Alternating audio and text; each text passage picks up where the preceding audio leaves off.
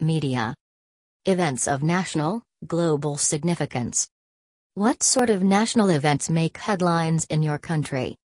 Any big political movement, a success or failure by our national sports team, a natural disaster, a new law, any brutal crime, national festivals or misconduct by any renowned politician would usually make headlines in our newspapers. Any big success by our scientists, engineers, researchers would also make headlines. Sometimes news editors pick some interesting and comical events to present at the headlines of their newspapers as well. Does the media in your country pay more attention to global or national events? We have more than 100 daily newspapers and more than 20 TV channels that mainly focus on our nationals events. But that does not mean that they ignore the important global events to be reported. In fact, they make a good balance of national and international news and events. Some programs and sections of newspapers are dedicated for national events while others are for international news and events. I would say that would be a 60-40 rations in terms of national and international news and events in our media. How values can change. What kind of possessions show status in your country? Well, in our country, a large house, expensive and latest car, latest electronic gadgets are often considered to be the possessions of high status. Apart from that, a top position in a well-known company and exposure to media are two other things that people often consider as symbols of high status. Do you think it was different for your grandparents? I think it was not much different. The electronic gadgets would be the latest additions, though. During my grandparents' era, the symbols of status were land ownership, political influence, big houses, and expensive cars, which were quite similar as they are today. I guess the so-called status symbols are quite materialistic in our society, and that's why it was not much different for my grandparents as well. The consumer society. Modern society is often called materialistic. Why do you think this is? This is mainly because of our inclination to worldly success and competition to possess more than we need. The globalization has also affected our mentality to possess more and more than ever before. We compete with others and put too much concern about our status. The old ways of traditional life and values have declined alarmingly among the societies, and we are following the trend without giving much consideration. The decline of family bonding and patriotism are also making us more materialistic. We feel proud to own a luxury car, latest cell phone and powerful parents, while we think very less about the people who are suffering from daily basic needs. This mentality is like a virus, and competition among us is also making it worse. Do you think consumerism is a positive or a negative development? The concept of consumerism causes a materialistic belief that the more materials acquired by an individual the better, implying an increased value placed on material possessions. In my opinion, this is a negative development. While millions of people are starving every day, others are changing their mobile phone and car every few months. The waste disposal has already become a huge issue, and the increased usages of electronic devices are increasing the world temperature, which is dangerous for the world. The consumerism also makes people more materialistic, and thus they forget the traditions and values of their society. The consumer market. What is the role of advertising? The true role of advertising is to promote a product or service among the potential consumers and customers. Advertising is particularly important to establish the brand reputation in the market and to allure people to purchase a product or to enlist to a service offered. Advertisement from non-profit organizations and the government often aim to create awareness on important issues among people. How do you think the Internet will affect buying patterns in the future?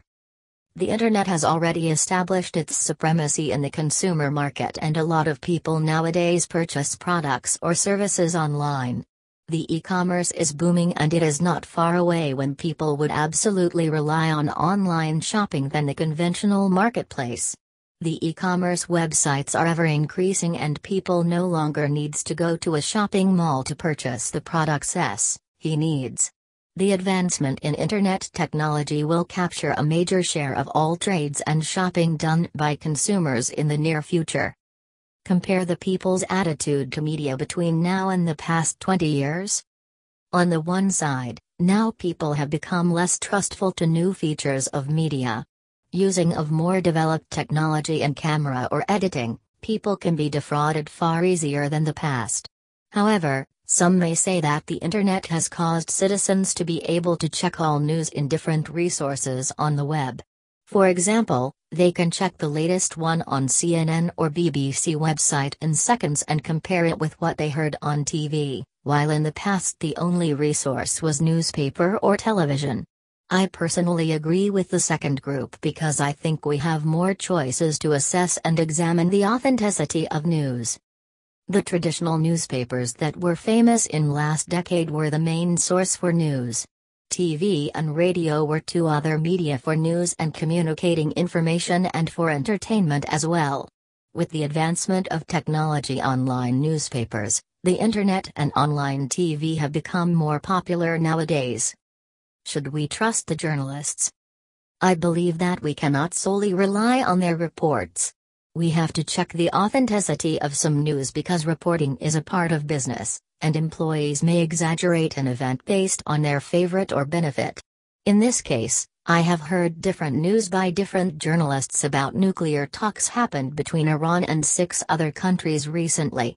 Furthermore, we should be very careful about some technical issues affecting the accuracy of a report. Some unpredictable problems may affect negatively the quality of a report. We should trust the journalist and their news to a certain extent, but if the news has a chance to be influenced by political motives and personal benefits, we must rely on various authoritative sources as well as use our own brain. What do you think what a good journalist should be? Honesty, hardworking, and valuing other people's opinions are the most important characters.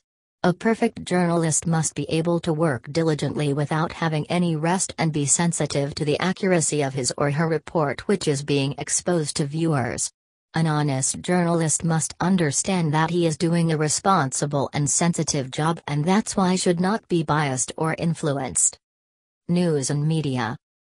Do you think the information on the internet believable or not? Well, I think the information available on the internet is not always believable. Usually, all the information on the internet are provided free of cost and they are useful for the common users. But sometimes there are some false or twisted information has also been found which are of no use at all, and even if the internet users believe them, they will invite disaster in their life. For instance, once I saw a speech on internet quoting Abraham Lincoln saying, "Everything posted on the internet should not be believed as true." How true he was. He was right actually. He was right indeed in the sense that during his presidency in the USA, there was no internet and even the invention of the computer was not done, I think. So, how he could deliver such statements? That is the question of the day. The answer is very simple. In fact, Abraham Lincoln did not say such speeches, and the statements have been made for confusing people and make fun only. Most of such information is posted on the internet to fool people or to gain some illegal interests. Sometimes people see different attractive information on the internet and work accordingly by believing them as true, which leads them to a financial or some other types of damages. There are some online miscreants who post such deceptive and fake information to mislead the common internet users. Such miscreants aim to gain their own interest, and the internet users should be careful of the issue. What is the most effective way of getting news? Yes, there are several ways to get news around you. The first and most important source of getting news is the mass media and television channels.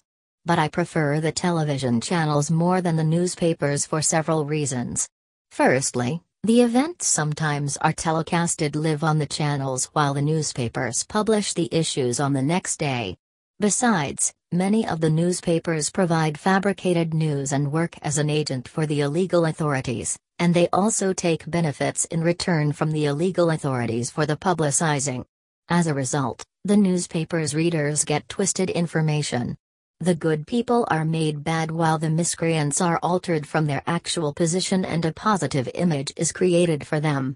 But in television channels, there are no such issues and sometimes the events are live telecast.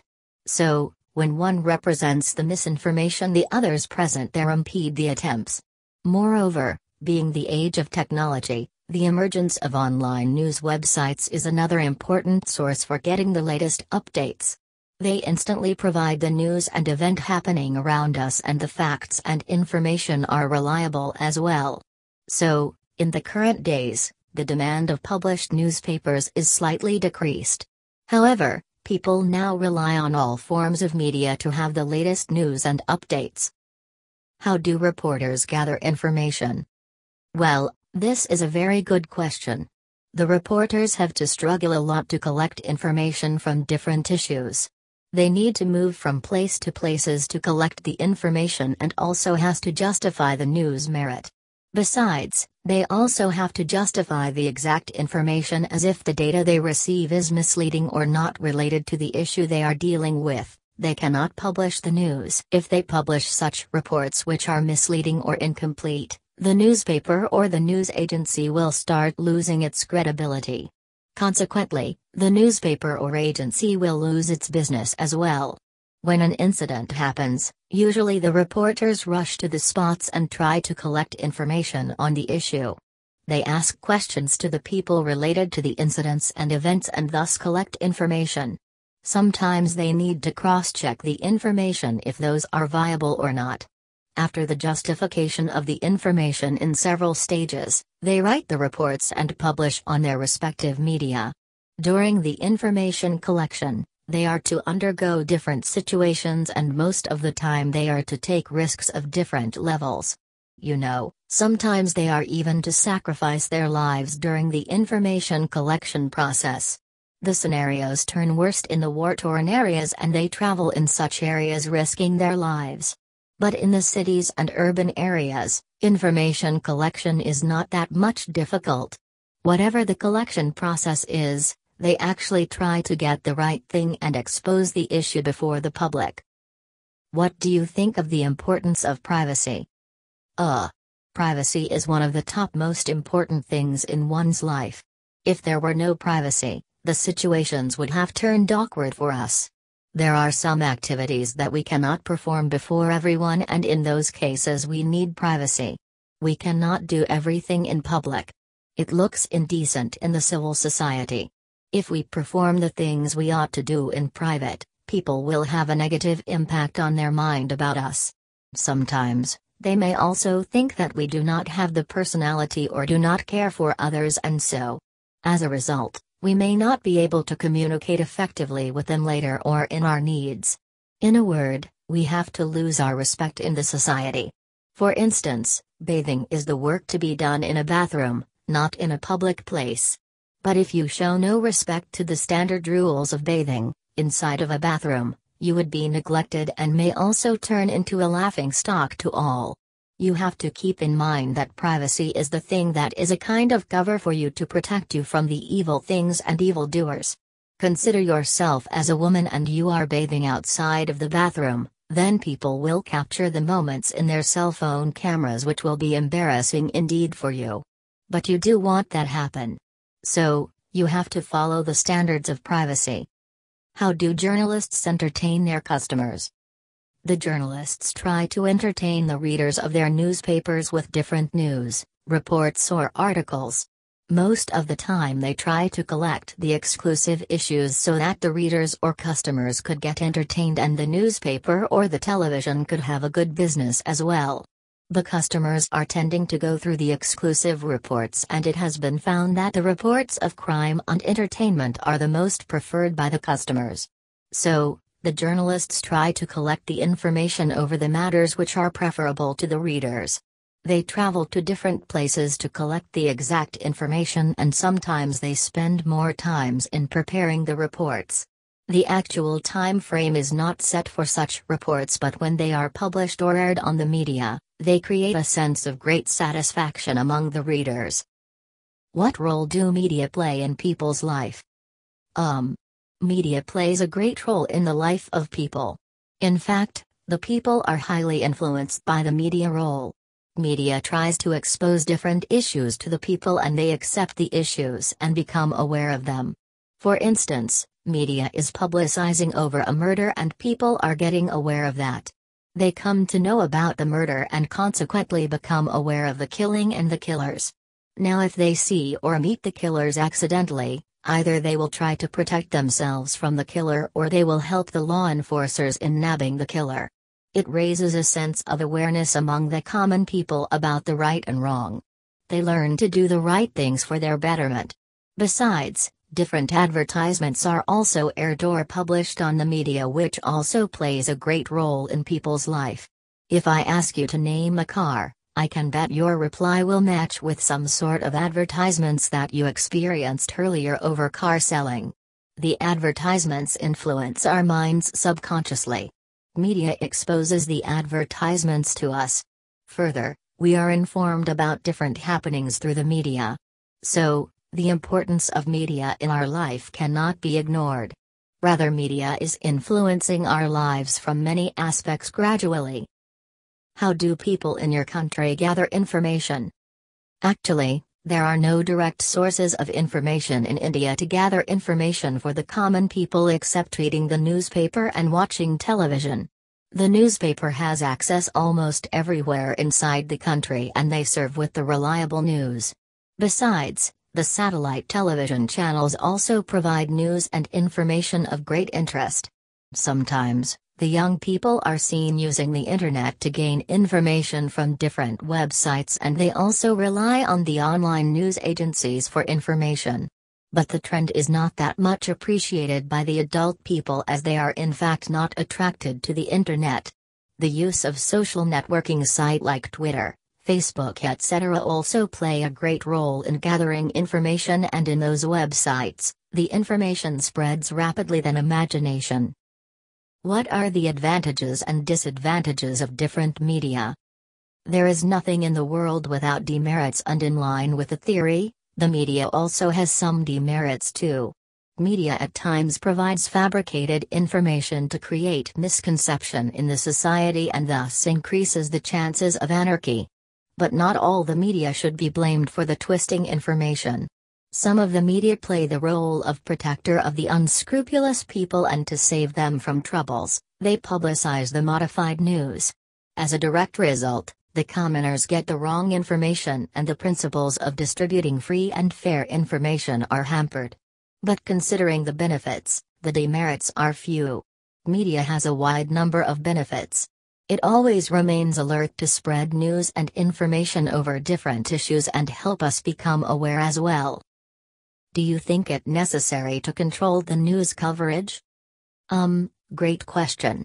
I think sometimes it is necessary to control the news coverage, and it should be done in the sensational issues. People usually turn eager to learn about the sensational issues like crime or entertainment. So, in that case, if the information is not the exact one, it would lead the audience into a wrong way. Thereby, in those cases, the reports should be monitored properly. What kind of news do you think should be controlled? Usually, crime reports like killings etc. are highly preferred by the audience, and thus those reports should be controlled in a proper way.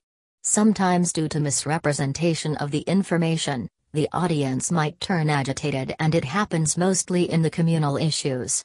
Communal riots can be fueled by the reports, or some other cases a section of the society could also be made violent over any issues. Sometimes there is some news about the film industry and media spreads rumors which are not true in fact. Those issues should also be brought under strict monitoring. Survey and opinion. 1. What kinds of organizations want to find out about people's opinions? Thank you for allowing me to answer such an important question. Usually, different organizations need people's opinion over diversified issues, and I think the government, advertising agencies or research organizations require the opinions most. If we consider the governmental issue, It is found that the government is always formulating some sort of rules or policies for the betterment of the people and to get a mass consent from the people for the better implementation of the rules or policies, it requires public opinions. Secondly, the advertising agencies require public opinions before or after launching any of their projects or products. Without a massive feedback from the targeted audience, it is impossible to expect the success of any products. Moreover, often the research organizations require public opinions to get informed about any specific issues they are involved with. Do you think that questionnaires or surveys are good ways of finding out people's opinions? I have a different opinion about questionnaires or surveys undertaken to get public opinions. I think in most of the cases, the exact information is not found in such surveys or interviews with questionnaires. It happens as most of the time the questions cannot represent the actual situations or they are unable to depict the entire scenario to the interviewees. Often the questions are made with wrong consideration and as a result, the exact answers are not found. Sometimes, the questions are too private to answer for the respondents and they turn reluctant in such situations, and if they are insisted on answering, they may provide wrong information which will damage the research. I think, not taking is the best ways to collect people's opinions. In such cases, a team of 2 individuals is appointed to talk with the people and note down the speeches. What reasons might people have for not wanting to give their opinions? As I said before that some questions are too private to answer. People usually try to avoid such questions and do not want to provide the exact opinions. Sometimes there are few questions related to the governmental policies and they also do not want to opine on the issues as those are potentially harmful to them. Besides, people do not want to share their information or opinion fearing that those issues may be publicized with their names. It is impossible to provide positive feedbacks most of the times and if those are publicized, they may have some detrimental impacts on their surroundings. Another important reason, I think, is that the data collectors' failure to convince people over providing information during the data collection period. Since the data collectors are hired on a temporary basis, most of them are unskilled and non-professional and cannot represent the importance of the data collection process. Do you think it would be a good idea for schools to ask students their opinions about lessons? Yes, I think it would be a great idea. Most of the students do not want to learn lessons at home for several reasons and accordingly cut a sorry figure in their exams. A participatory environment could remove the problem to the greatest extent. If the students are asked to opine about their lessons, I think, they would tell about their problems.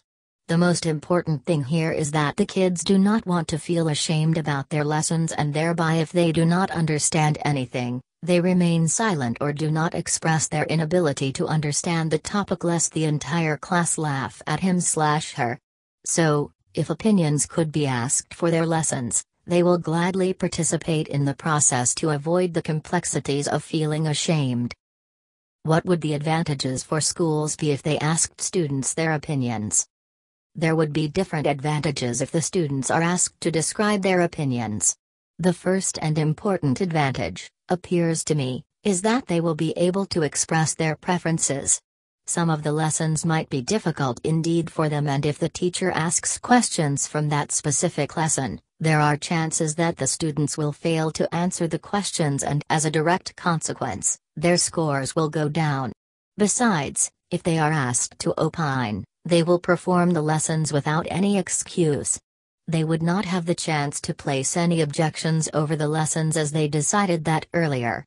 Moreover, when the school authority will ask students about their opinions, the students will start thinking that they are being evaluated by the school authority. It is helpful to expand their mental faculty. These are the few advantages if the school authorities ask about the opinions from the students. Would there be any disadvantages in asking students' opinions? Well, there might be some disadvantages in this case as well as nothing in the world is without disadvantages. In line with the good performers in a class, there are some naughty students as well who are always looking for chances to make a mess around. So, When the school authorities ask to opine about something, the naughty students try to take advantage of such events. They never agree with the other ordinary students and try to create a chaos in the class. Besides, there are some students who believe them to be the best of the class, pushing their nose over the issues frequently and hardly allow the other ordinary students to express their opinions. So, asking opinions to the students is not always effective. But another issue should be considered, that the opinion seeking is effective for the lower grade as they are not that much wild like the upper grade students.